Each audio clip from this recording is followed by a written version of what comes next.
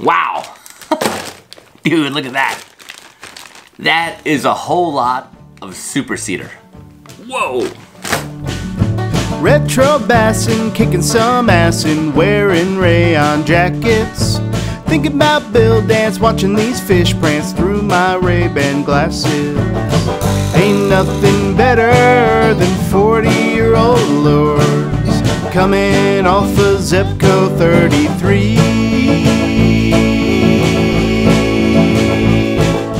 Out on the bass boat, making beer cans float, doing some trespassing. Fishing it old school, this old stuff rules. Welcome to Retro Bassin. Welcome to Retro Bassin. This week we've got a very special mail call from one of our Bassin Buds, and I've got a hunch it's all about Rebel lures. By the way, if this is your first time here at Retro Bassin and you like to fish it old school, I'm talking about classic rods, reels, lures, and equipment from the golden era of bass fishing. Stick around, consider subscribing, and be sure to hit that bell icon. Otherwise, you won't know when we post a new video like this one. So before we get started with today's mail call, I do kind of want to set the stage a little bit for how we got here. I have been on a little bit of a Rebel kick as of late, and as I'm getting more involved in Facebook and some of the forums, I gotta tell you, the Rebel collectors are one of the most rabid, knowledgeable bunch of lure collectors that are out there. I was talking to my Bassin Bud John Burns, and John had noticed something over my shoulder in the Retro Bassin display, and it is this Select the Color lure kit. Being a Rebel junkie, he just had to have one, and he inquired if he could trade for this. Well, I wasn't willing to give this one up, but as you guys know, if I've got one, I've got none. And I just happen to have 3 different kits of this. One I've got on display, one I've already cracked open, and I've got it in my color selector tackle box, ready for an upcoming episode. And a third I was willing to part with. So I sent John that kit, as well as some new in the package Rebel Rednecks. In return, John sent me a mystery pack of old school, I'm assuming new in the package, Rebel baits. I am going to crack that open right now for the first time on camera. I don't know what we're going to find. I'm pretty pumped about it. I know that John has been lighting me up about when I'm going to do this unboxing, and I have been traveling like crazy, as you guys know. And I just have not had time to sit down in the studio and do some unboxings. As a result, I've got a little bit of a backlog, a good problem to have, but over the next couple weeks, we're going to get through some of the stuff that I've got under my desk. So let me get this area cleaned up, and we will crack open our care pack of Rebel baits. So here it is. This is a solid box, and you can only imagine it's been driving me a little bit nuts to have this thing sitting under my desk for the past couple weeks. So I am just as excited as anybody to crack this thing open.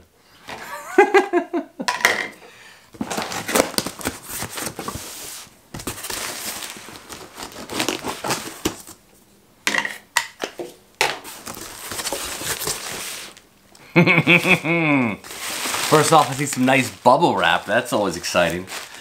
It could be anything in there. Whoa!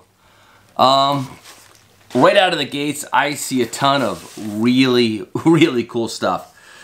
All right, what's the first thing? Holy cow! Look at that. Rebel Ultralights, Mighty Miniatures, big on action, proven ultralight producers. Check this out, guys.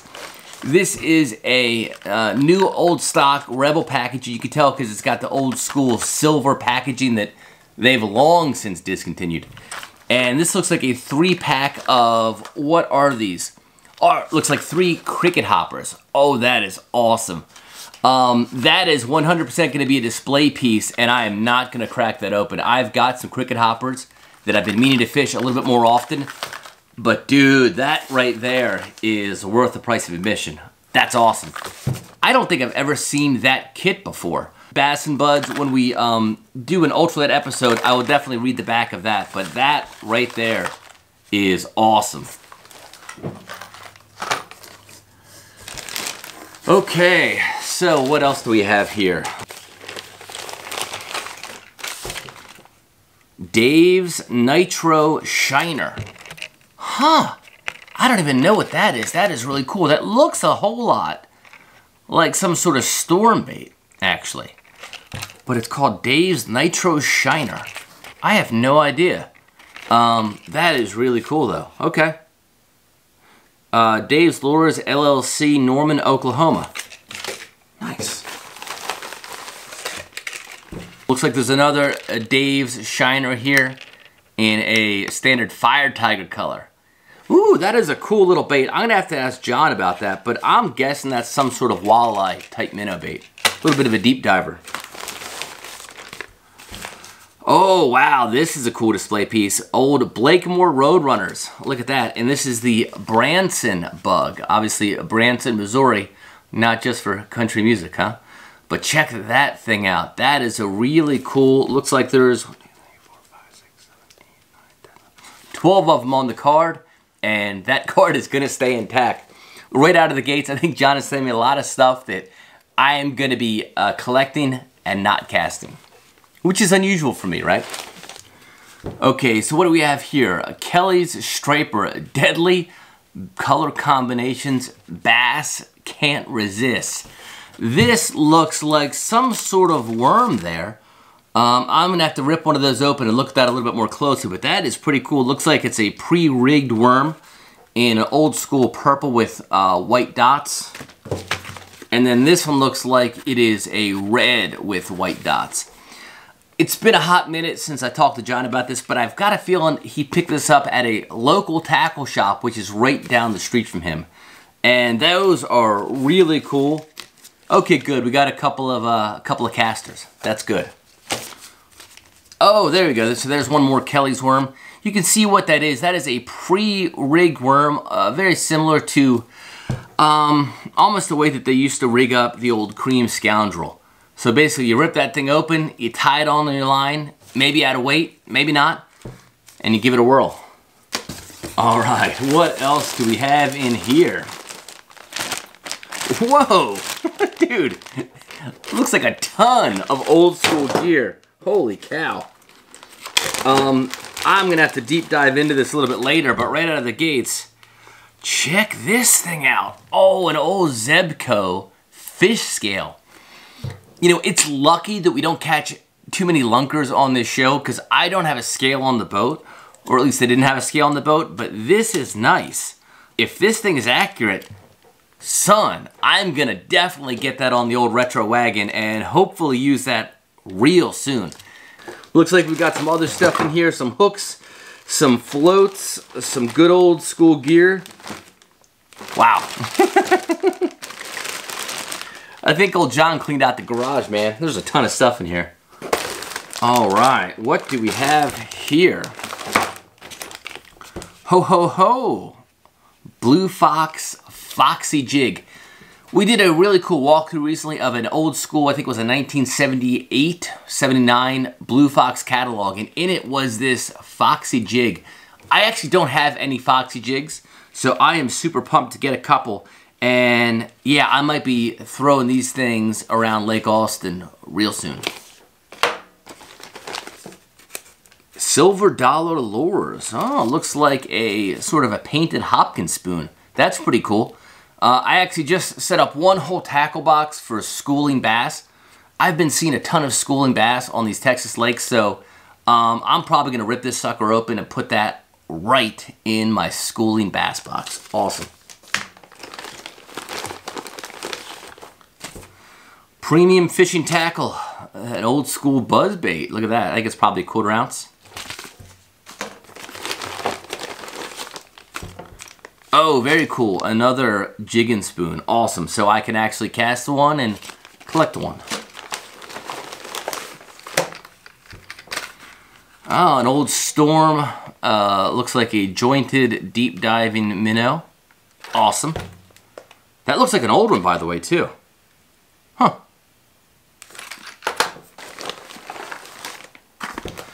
Ooh, an old Pose Super Cedar. What is this model? Let's see here. I'm pretty sure this is the 400 or... Yeah, I think that's the old 400. The old Super Cedar Deep Diver. Awesome. A very cool color, by the way. And here's another Pose Super Cedar in some different packaging. And this looks like a 300 to me. So this is interesting. If you guys ever see any Pose baits online, there's two different packages that you will see. This is the newer version. This is the one from Yakima Bait Company. And these were assembled in Mexico. These are the original Pose that come in that fish sort of pack. I will say, I don't know, you know, kind of maybe the quality of these started out okay and got worse. But in general, if you ever see two of these on the shelf, always grab this one. Oh, what is this? An old Super Fish It from Renoski. There's a little company that you don't hear too much from anymore. Old Renoski. I've actually been wanting to do a little bit more on them. I just don't have a ton of Renoski baits, but that one, man, I'm gonna have to decide whether or not I open that or not. That would totally catch fish.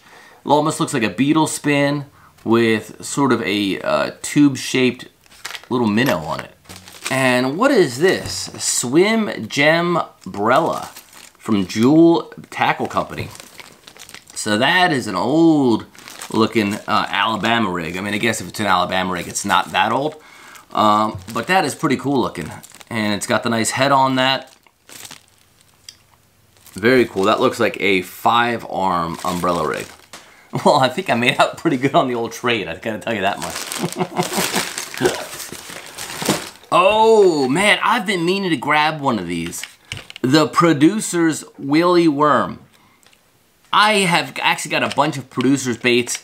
It was a company that came out, I don't know, it was the 80s or so, but if you ever went to like a Sports Authority, you would see a discount bin of basically $2 and $3 baits.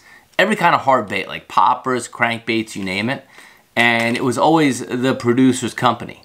But one of their most well-known and probably, you know, fish catchingest baits was this thing. It's called Willy's Worm. It's a little crankbait that I have never actually fished. I've never actually seen one in person, so I've kind of been wanting to get a hold of one for a while. That is awesome. The best part about this is the artwork. Look at this old dude. He's smoking a cigarette and drinking a red, white, and blue beer. That's fishing it old school. Oh ho ho, little t-shirt action here. Okay, yeah, so I do remember now. So John was talking about this really cool shop that's down the street from him. And this is it, STODDARD'S Bait and Tackle. Fishing for memories since 1943. You tell me that doesn't sound like the kind of tackle shop I need to go to. It is located in historic downtown Wetumpka, Alabama. And I will hold this shirt up, and by the way, I will drop all the information down below. But Bassin Buds, if you go here before I go, just don't clear it out, because I want to do a walkthrough video of this place. And I'm not going to be able to if you guys take all the old school baits. So here's the shirt, pretty cool. It's got a little crappie on it. And this is definitely on my Retro Roadshow bucket list. Next time I'm in Alabama, I'm going to make sure to swing by here and bring the old camera with. But thank you guys for the shirt. Appreciate you. All right. Holy cow. Wow. Dude, look at that. That is a whole lot of Super Cedar. Whoa. So this is pretty cool. Looks like John sent me every one of his Super Cedar baits. I'm just gonna dump this thing out and see what we got. Holy cow. So that is a ton of baits. Looks like I've got about 25 Super Cedar baits in some old school colors. Woo, man. Check out that. That is a money color. It's silver with a chartreuse head and little green lines on it. Woo! So I'm pretty sure that's the old Super Cedar 400 series, and oh man, that's totally gonna be a fisher. Let's see what else I've got in the big boys. So there's another 400 in, I think this is yellow crawdad or yellow crawfish pattern. I forget the name of it, but I'm pretty sure that's what it is. It's mostly yellow, orange belly, brown top. Here's another one in, I think it's called a red crawdad, sort of a red body, and again a dark top. Whew, man, that's a good looking bait though, isn't it?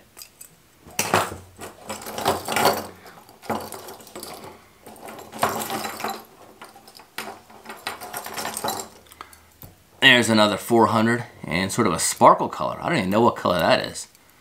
Maybe that one's aged with time a little bit, huh? Oh wow, this one's a blast from the past. So I'm sure most of my Bassin Buds know. You guys remember those first 15 baits you ever owned? This exact bait in this exact color is one of them. So this is a Pose Super Cedar 400 in a baby bass pattern. That is awesome, awesome bait. It's probably one of the first, I think, probably 10 or 15 baits that I ever owned, and I never caught a fish on it. It wasn't because anything to do with the bait itself. I just didn't fish it a ton, and I was mostly fishing farm ponds at that point, and as you can imagine, a deep dive in Pose probably ain't going to be the bait for those kind of waters. So I think I ended up losing that bait at some point. So it is really, really cool to see that bait again. Haha, hello old friend. Here's another 300, and I don't know what color pattern that is, but that is funky. That's some sort of sparkle red crawfish pattern. It's almost got a tomato look to it, and a little green on the top, and woo, man. That's a good looking bait. That is 100% going to be a fisher. I'm going to get some new hooks on that and we're going to go to town. Okay, so there's a bunch of these baits. This is another Pose. I don't know what number this is. This might be a model 200 maybe. I don't think it's a Deadeye, which is the suspending one, because it doesn't look totally like a Deadeye. I'm not sure. But that is a pretty cool looking bait. And one that I have actually not fished. I just, for whatever reason, have never fished this particular model in the Super Cedar line. But I've got a couple of them in that old school baby bass pattern. Awesome. Got the same bait in a Tennessee shad. Alright, so what else do we have here? So here is the smallest in the Super Cedar line. I think this is the 1100 if I remember. The numbers are all kind of messed up, but it doesn't necessarily go in exact order. But I'm pretty sure this is the 1100, which is sort of the, it says it's a deep diver, but it's really not that deep of a diver. But that is a money little finesse crankbait. I actually like fishing that one a whole lot. I've got one here in, looks like a baby bass. And then this one, a very Texasy looking color. Nice sparkle red, check that out. Ooh, nice. Alright, what else do we have rounding out the Pose selection? Whoo, I see some RC1s and RC3s. The classic bait from Rick Clunn. The Bassmaster Classic winning bait, actually. And look at those awesome old school coffin-lipped crankbaits. So, I always get mixed up, by the way, if the one's a smaller one or the three's a smaller one. But either way, I've got one of the big one here in a bass pattern, which is actually a really, like one of my favorite Pose color patterns, is this old school bass pattern with the orange belly. And then I've got 1, 2, 3, 4 of them in the smaller version. Most of them are this, which is, I think that's a green crawdad color. Another old school color that I love. And this one, the sparkle blue back. Woo, man. If that does not scream old school cranking, I don't know what does. Look at that. Oh, man. Awesome. Well, I've got a ton of Super Cedars to weed through. Wow. That's going to be a lot of new hooks. What else do we have in here? Oh, man. Check this out. An old school BASS spinnerbait. They did some promo baits back in the day, and that is a really cool, and that looks to me a whole lot like something that maybe a Bass Pro brand spinnerbait that they rebranded as a BASS one. But that is really cool looking, man. Oh, wow. Kind of funny that I had my Rebel tackle box out at the beginning of the video. This is awesome. John did mention this. This is an old school Rebel tackle box. I think this is the Futura LX. This is almost a flat tackle box, and this thing is pretty wild. I have seen one of these before. You crack it open, and it's got a couple of removable trays. So it's got two trays here, one on the left and one on the right. Check this out. You just take them out, and then you can access just as many lures down beneath. Oh man, that is awesome. And that is a really clean looking Rebel tackle box. Dude, that is awesome. You know, I don't know what I'm gonna put in here. I have picked up a bunch of Rebel terrestrials as of late.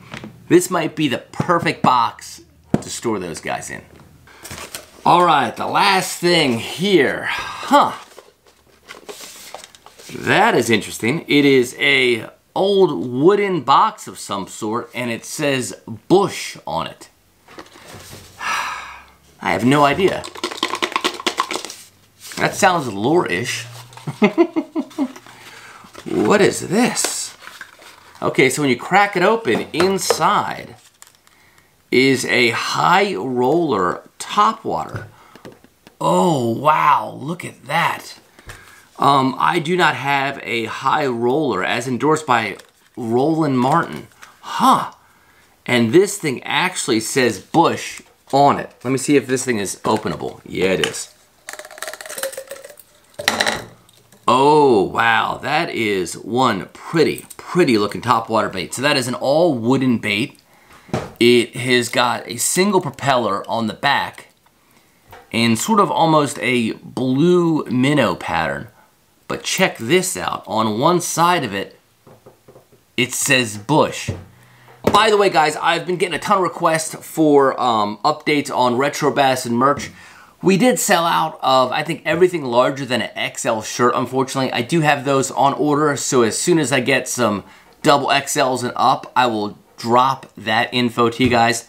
In the meantime, we did just restock the hats as well, so thanks again, everybody who's ordered those. They're available at txprovisions.com. But of course, I will drop a link to that in the description of this video, right where it says Retro Bassin merch. Well, John, thanks again for the care pack, buddy. It was awesome doing business with you.